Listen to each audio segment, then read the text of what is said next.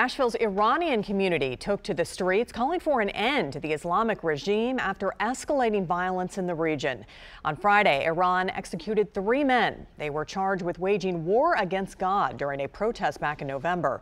Human rights organizations accuse the regime of eliciting false confessions.